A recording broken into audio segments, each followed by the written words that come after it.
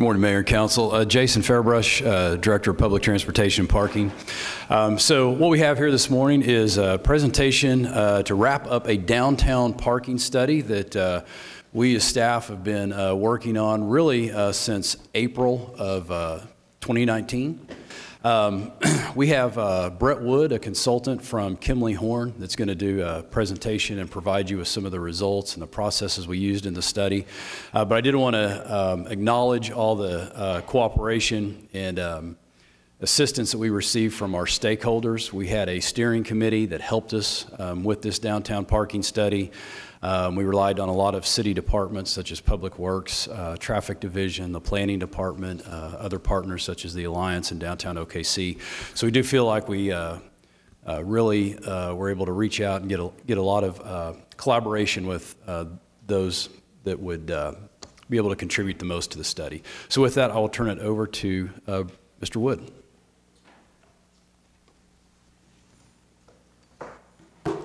Thank you, Jason. Thank you, members of the council, Mr. Mayor, for having us here today to go over the results of the study. Before I start and launch into kind of what we learned and who we talked to, I did want to just point out the boundaries of the study, which is largely the downtown central business district, bounded by I-235 on the east, Classen on the west, the Boulevard on the south, and 13th Street on the north. And I would also like to echo from Jason's comments, I think part of the reason this study has gone so smoothly and has been moderately successful through the planning phase is the inclusion of those folks from city departments like traffic and planning, and the inclusion of the Alliance and inclusion of Downtown OKC, and the outreach that we've conducted with the different districts in the downtown, district boards, business owners, various members of the council. We spoke to you as part of this process. And so it's been a very inclusive process that helped us uncover what are some of the perceptions about parking and create strategies built around what the community needs to continue to grow. So within the presentation today, I'm going to go over pretty briefly about what the process was and how we undertook the study for the last 10 months. A little bit about what we learned and some of the interesting facts about parking in downtown Oklahoma City. Talk about the parking management recommendations and the tools that we've provided to the city and CODPA and the parking management entity here in the community, and then some of the primary recommendations that we see for initial phases of the implementation process. So at the outset of this process, we met with the steering committee and developed a set of goals and objectives, and you can see the first goal was largely to implement or create a open and inclusive process with area stakeholders, and we did that again through open houses, town halls, focus group meetings, a survey that we conducted throughout the community to generate information about how people use and perceive the parking program. Another goal was to balance on-street and off-street parking demands. So the system includes city-owned parking facilities, the parking decks that you have largely in the city center and throughout the Arts District, as well as private parking that is throughout the downtown community, and the on-street system, which includes a mix of metered parking, free and unregulated parking, largely unstriped parking areas that's kind of a free-for-all in certain parts of the community. We wanted to come out of this process with improved parking management policies and procedures, so things like technology, real-time parking information, improvements to payment options, decision-making structures that help demystify implementing new parking management strategies and make it a more transparent process. And then look at opportunities to create revenue streams to support investment in the parking program, investment in the community, investment in mobility strategies that help to alleviate some of the parking demand as the community grows. So again, this is the study area, but I do want to point out that as we went through this process, we found it very important to look at not only the study area as a whole, but to look at each of the individual districts within the study area. And within the report that we've given to CODPA and the city, there are recommendations for the entirety of downtown, and then there are specific recommendations for the different districts like Automobile Alley, Midtown, Bricktown, Deep Deuce, Arts District, that all have their own unique context. And then a little bit about our process. We take a three-phase process when we do these types of studies. So the first is really defining what the issues are, and we do that through data collection, data analytics. We also do that through intensive outreach, surveys, talking to people, the intersection of real data, what we see in the parking system, and what we hear from the community is often where we need to be to find the right set of strategies to improve parking and help it be a catalyst for community growth. The second phase is the diagnosis phase, so we begin to look at what those problems were from the initial phase, as well as what the future holds for the community, and how parking management strategies, technologies, tools can be used to help the community achieve its vision. And then the last phase is the treatment phase, where we define recommendations, implementation strategies, and a roadmap for the city to move forward with parking management solutions.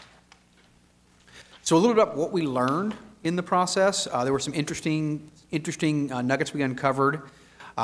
We started with the analytical side of things. So what is the parking occupancy within the study area? And this map is highly cluttered, but it shows a distinction of underutilized facilities, which would be the green or the yellow shapes. And then facilities that are at utilization goals or above utilization goals, the orange or the red shapes. And you can see, just from a cursory look at the map, there's a lot of green on this map. And one of the things we found was there's a lot of parking capacity within the system when you consider public and private parking. The public part of the system certainly had places where it was at high demand, but as we look at private parking facilities that have been built for businesses over time in downtown, a lot of them were overbuilt to non-urban standards, and are seeing a wide array of available spaces throughout the community. And in fact, when we look at the results of that summarized numerically, paid on-street throughout the community was about 52% occupied, and certainly higher in places. Free on-street was about 40% occupied, and that's a combination of both marked spaces and unmarked spaces. The public parking system was about 40% occupied, and there were certainly facilities that were higher, and there were some that were lower. But you look at those private parking, the last two blocks in the diagram there, both were about 36 and 38% occupied, and they make up some 30,000 parking spaces within the system. So overall, parking system was about 36% occupied during peak conditions. So when we look at the system and think about, should we build more parking, or should we find ways to be more creative about the ways we use parking, we certainly lean to the second and say, let's find creative ways to utilize parking going forward.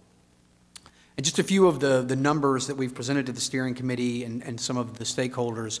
So the downtown area is about 1,200 acres. About 256 of those acres are parking, and that doesn't include multi-level decks, just the footprint of the parking. So roughly a quarter of the downtown is made up of parking lots or decks. There are roughly 37,000 off-street parking spaces, and at peak conditions, roughly 23,000 of those sat empty. And again, most of those are in the private parking facilities, decks, surface lots throughout the community. Put in massing numbers, that's about 186 acres of unused parking in the downtown, or about 141 football fields if you laid it out of unused parking at peak conditions. So the takeaways from those analytics and from what we heard from the community, the surveys, the stakeholder outreach was, first, off-street parking is heavily underutilized and overbuilt by the private sector. And so as we think about development in the downtown moving forward, we definitely need to think about right-sizing the way we apply parking to those developments, and we ought to think about creative ways to use that underutilized parking to continue to grow in places like Automobile Alley and Midtown. On-street parking has very dynamic demand needs.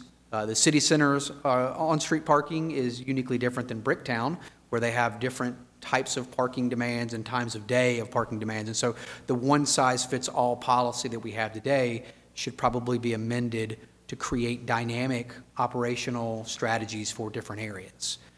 We heard from stakeholders consistently from all of the districts that enforcement feels inconsistent. There are people on Broadway, for example, who will park and stay there all day in on-street spaces. Providing more consistent enforcement creates turnover of those spaces, balances the demand between on-street and off-street, short-term and long-term, and creates better access for business. And that's throughout the study area. The parking management, there's still some room to modernize it. You've come a long way over the last 5 or 6 years since I've been working in the community with your technology and your approach to the way you manage parking. But there are opportunities to continue to grow and implement best management practices. And then when we think about the districts and neighborhoods, we definitely have to have different strategies and different plans when it comes to all of those. And then finally, parking and mobility really should be intertwined. You've made a lot of investments in mobility in the downtown with streetcar, with bike share. You've got micro-mobility options that are popping up everywhere. And so leveraging those tools to help people get into and around downtown and create viable walking and cycling paths, improving sidewalks, those types of things will certainly help to balance parking demand as it's generated in the downtown. So some primary recommendations that came out of this study. And there are a number. We've got a roughly 120-page report that COTPA and the city have that outline parking management strategies, but we've picked out the top few that we wanted to share with you today. So the first is the concept of shared parking, and if you've heard shared parking, and it's been brought up today in the council chambers, the idea of shared parking is two businesses sharing a parking lot. Traditionally, in the sense of a mixed-use development, many businesses have different peaks and they can share parking lots.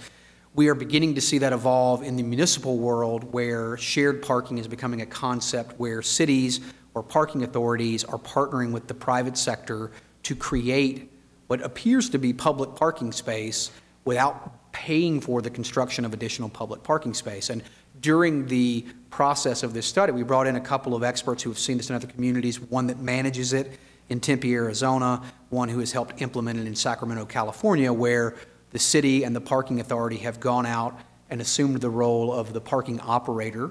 So instead of an Ace Parking or Bob's Parking, it's COTPA going out and managing off-street parking and leveraging a partnership with the private sector to create the look and feel of public parking. And it goes a long way to have it branded and look and feel like it's city parking to ease some of the concerns of the patron and make it seem like a simpler system. And then you can add in marketing and branding and education about how to get to those. The other beauty is there's a revenue share. So if you implement paid parking in some of those lots, there's a revenue share between COTPA and the private operator or private property owner. It's not easy to implement this type of strategy because there's always some leeriness on the end of the parking property owner. But we've seen in those communities, Sacramento and Tempe, doing small-scale pilots to start this off and evaluating the success of that, and then marketing the success of that to the private property owner community. You're able to snowball this effort and create more of a parking system, public parking system, without building spaces. And I think that's critically important when we think about what transportation may look like in 5 to 10 years as more and more people think about transit. More and more people are adopting micromobility as a viable mode of transportation, and autonomous vehicles get closer and closer. We have to think about other ways to create parking without building it, because it's very expensive to build, as you've probably seen in the past few years, and we don't want you in a situation where you're building parking and paying debt service on something that's declining in use. Another primary consideration is improving enforcement options. Again, we consistently heard this from all of the districts, that a more consistent and visual approach to enforcement that creates turnover would help businesses at street level and balance parking assets throughout the community. And so we've seen programs provide this consistent and modern and effective enforcement approach where they go from being a regulatory agency to more of an ambassador type of parking system. They leverage technology. You've got license plate recognition technology that you've invested in, so leveraging that to be more efficient with enforcement, covering the areas, thinking about enforcement hours that are conditioned to the districts that they're serving. So Bricktown, for example, perhaps we should enforce later into the evening and maybe not so much in the morning, since most of the demand is occurring at night for restaurants, nightlife, events in that area. And so this consistent approach will allow for a better responsiveness to the districts. One of the other things we're seeing is bringing everything under one organization tends to be a more consistent approach to manage parking. And so one of the things we've recommended is for COTPA to continue to evaluate where enforcement should be and what that looks like in the coming years. One of the things we also heard pretty strongly from stakeholders was the concept of a parking benefit district.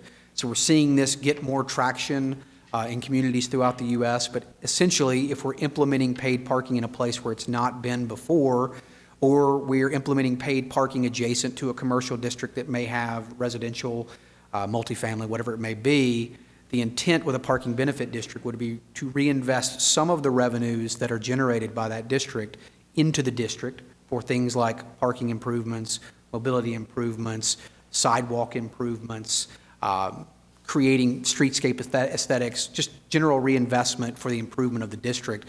And some examples we gave to the committee were Austin, Texas, Houston, Texas, who take a portion of the revenue above and beyond the operating cost to manage that parking and reinvest it.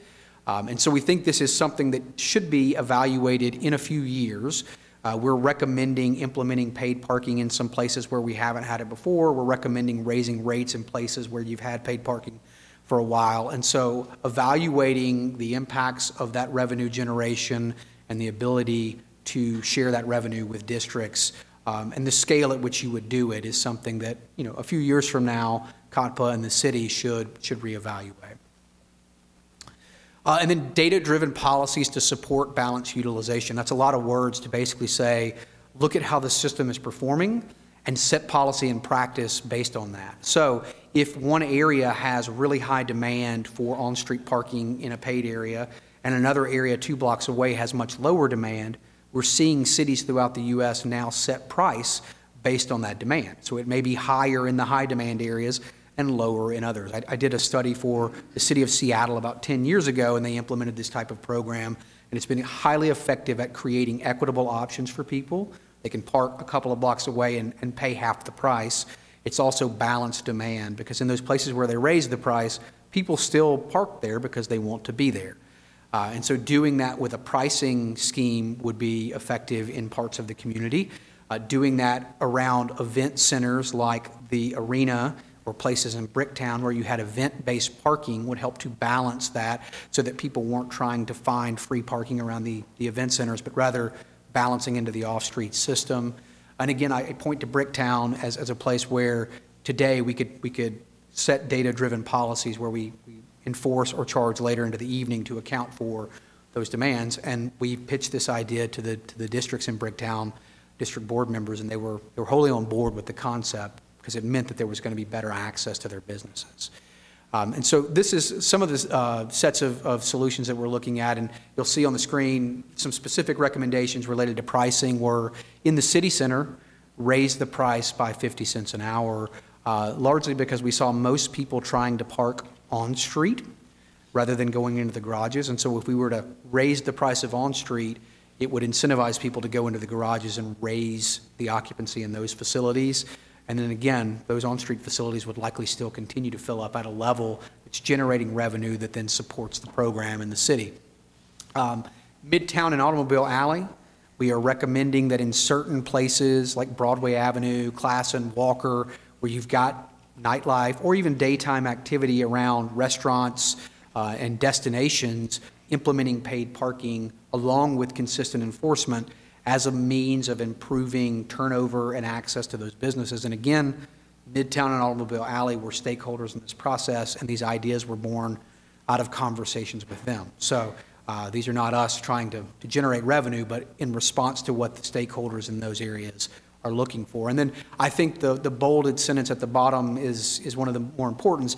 They should be evaluated annually and adjusted to encourage that balance. So we've given COTPA and the parking management system a number of tools and performance metrics to evaluate, to look at how the system is performing as they roll out stages of the strategies and make adjustments as they go along. So the final slide, just some of the primary recommendations and where they fall in the phasing. So in the short term, we're recommending implementing a mobile pay platform, which is already underway. We're implementing new paid parking areas, again, Midtown, Automobile Alley, demand-based pricing changes, City Center, Bricktown, modernizing and transitioning enforcement so that everything is moving in the direction that the district boards and stakeholders were looking for. In years 1 through 4 of the midterm, we're recommending creating and expanding that shared parking network, starting small, pilot testing, and then using that to leverage to get bigger.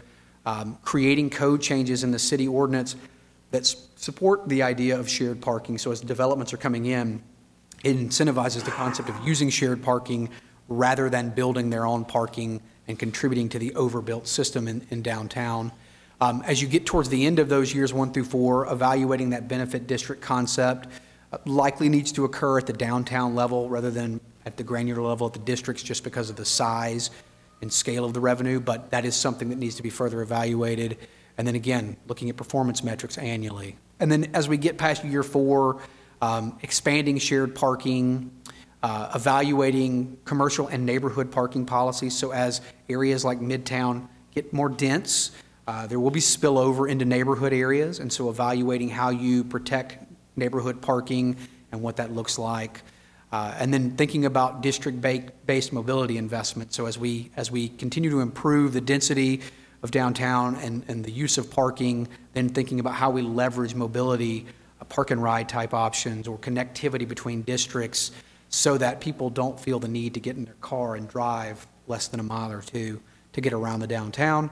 And then lastly, considering modern mitigation or transportation demand management strategies. So again, right-sizing parking as development continues to occur in the places in downtown where you haven't had it before, making sure that they're doing it with the recognition that they're building in an urban area, a highly walkable area, and they're not overbuilding parking, but rather contributing to a balanced parking, transportation, and mobility system. That is our study and the recommendations, and I'm happy to take any questions from the council. Any questions, Just David? A couple of comments.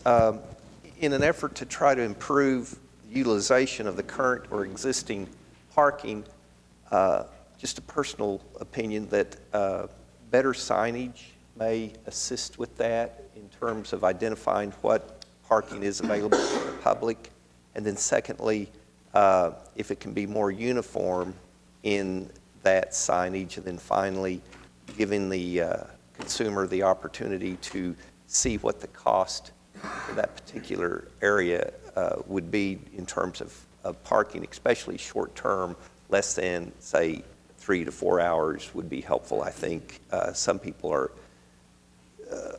just don't understand what they're getting into when they pull into a parking garage and are would prefer end up parking on the streets where they, excuse me, might otherwise use that garage.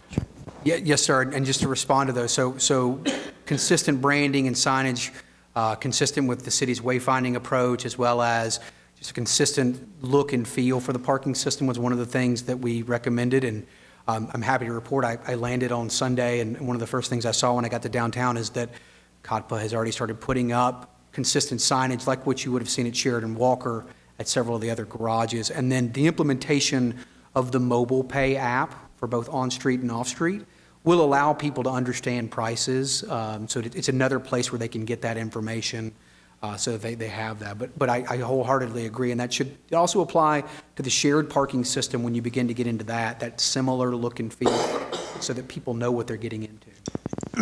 And I do want to say, since I am on COPTA's board, the city-owned parking facilities have been working towards that. I just think the private facilities could also improve their signage and cost structure in terms of disclosing it to the public. Thank you. Give me kind of a historical perspective of how we got into the parking business, that being the city, and should we be in the parking business, and what's our future with parking as far as building private facilities? It sounds like at some point there was a need for us to be there, and today that doesn't exist. Is that right? So I will do the best I can. If either of my two colleagues, Jason or Corey, have understanding of the history. First, parking as a business was largely born here. You know, the first parking meter in the world was implemented here, at least in the U.S.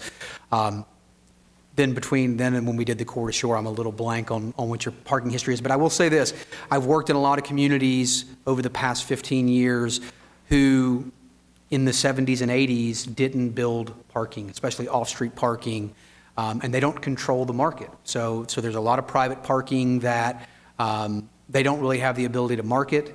They don't have the ability to drive people into. They don't control price so they can balance it. And I see a lot of cities nowadays that wish they had not made that decision and that they at least had some control over it. And cities like Sacramento, who in response to the new Kings Arena when they built it downtown, created their shared public parking system, are amending that by getting into the parking business as a partner with the private sector. And then there are cities like Seattle, where I worked. I mentioned them in the demand-based pricing. They raised their own street pricing up to $5 an hour in certain places in 2010, and were immediately met with the private sector raising off-street prices. So it didn't do the intended effect of balancing and making better decisions. So I wholeheartedly believe that being in the parking business is a wise place to be as a city, especially a city that's growing rapidly, because you are able to use that as an economic development tool and as a way to serve the community. I don't want to see you in the parking business, spending $25, $30 million to build a garage in Midtown when it's only going to serve, an area 2 to 3 blocks around it. When you build it at the convention center like you're doing now, there's a great purpose for that, but I would rather see you become a partner with the private sector to leverage underutilized space today as a business decision. Any other comments, questions? Okay, thank you very much. Thank you all very much.